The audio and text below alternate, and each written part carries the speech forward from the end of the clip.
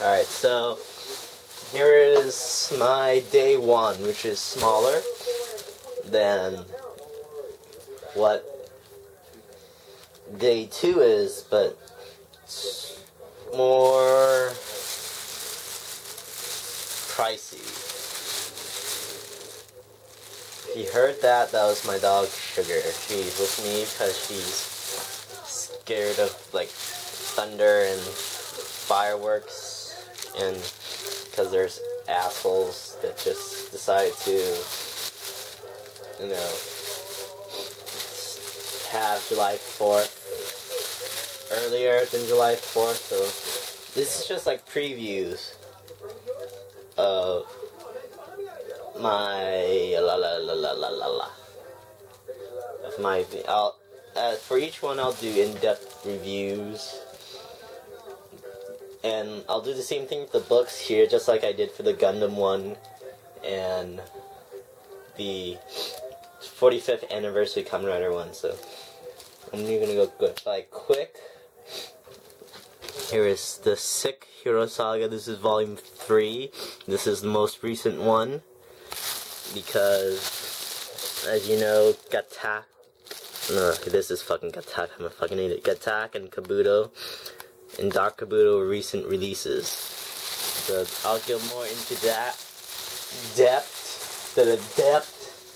that later. So I bought Kamen Rider Kuga Ultimate Form for $33. I bought that for like what, 46 discount, and there's my dog Sugar staring at the floor.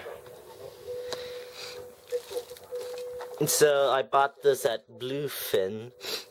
Yeah, and it's funny because every single booth, even like Tokyo Jungle and all the other big website sellers, all bought it from Bluefin because they are the main distributors of Kamen Rider Kuga. And here is also, actually that's a lie, I didn't buy this at Bluefin's, I bought it at motherfucker. I bought it at AnimeKing.com booth, AnimeKing.com. I'll fucking post links when I do the in-depth reviews for that. And so, David, no, don't say that because you don't know my real name unless you know what my Facebook is. So, I bought this last one at toyarena.com, and this is a code for like discounts. So it's Gundams and a lot of things besides Transformers. They sell Kamen Rider as well.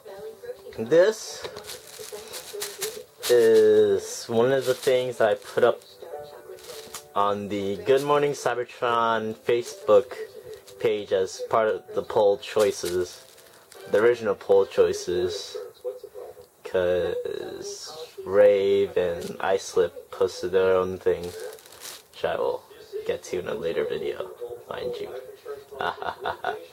So, for a whopping $100, 2 years after its release, which is pretty good because this includes tax and whatnot, because it's direct shipped from there. It is, let me get it ready. Dun dun dun dun! Warbot Defender, aka not Classic Springer, which is awesome.